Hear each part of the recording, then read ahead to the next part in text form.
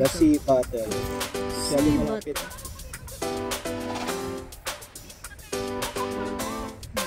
History nitong beach. Ang sabi niya, the sea battles, 2 sea battles were waged in front of the KOTKA Island. As it is now known, they were associated with the King Gustav III's intention to reclaim the Baltics and southeastern area of Finland. In the first sea battle, the 24th of 1789, the Swedish archipelago Pitt suffered loss. The second sea battle was waged on 9 of July 1790. The Swedes lost 6 ships and 300 men, while the Russians lost almost 60 ships and 9,000 men. Sweden's success in the battle was based on the heavily armed small and agile gun slopes. The war ended with the Treaty of Baraya, August 1790, with no change to the border. This Battles demonstrated the military significance of the Swedes, of the Russians, and defeated Empress Catherine II decision to fortify southeastern Finland. Okay, that's the history.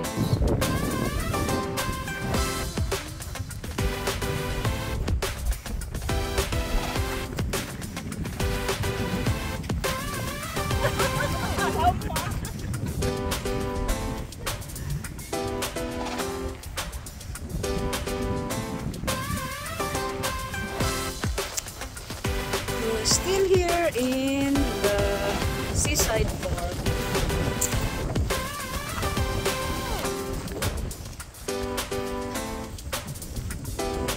Ang ganda lang ng view dito.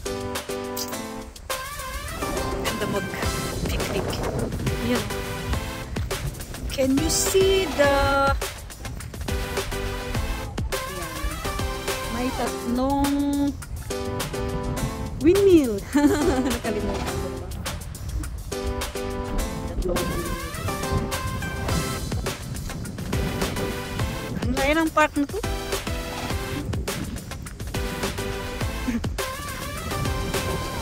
Kami dito sa dulo.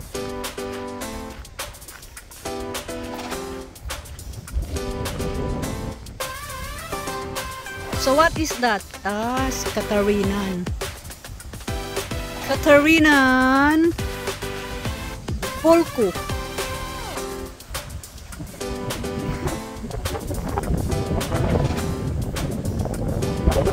More info.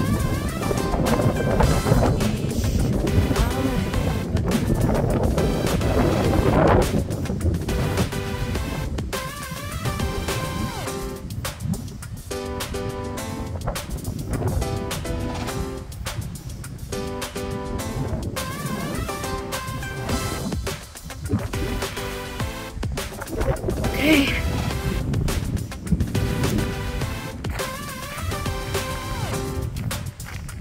Our time now is it's 7:05 p.m.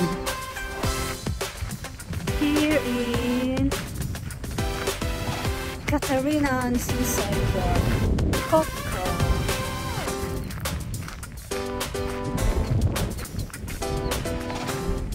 May gazebo. Di ba gazebo tawag sa ganyan? Gazebo, no? Ang ganyang bahay. Rantapulco. Yung may ano doon. Mga patubayan o powder.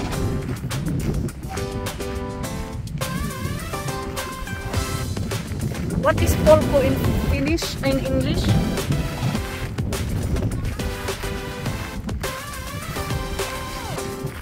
Ganda ng view dito, no?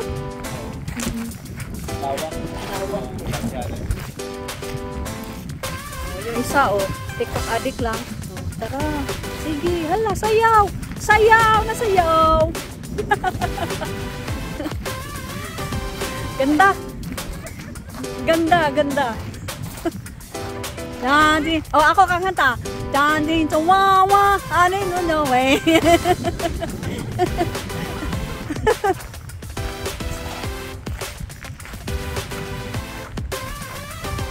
Galing yung Epo, naglalaro siya sa hangin. Naka-steady lang siya.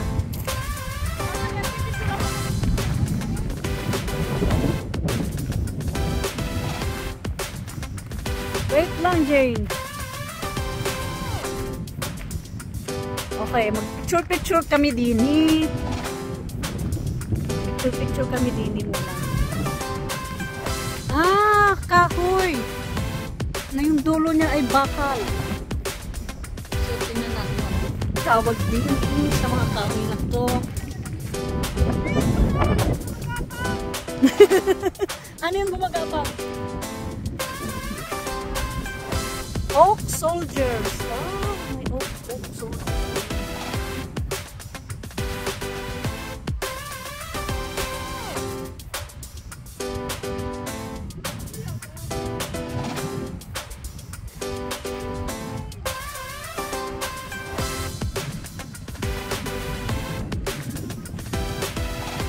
Tami Sutilat.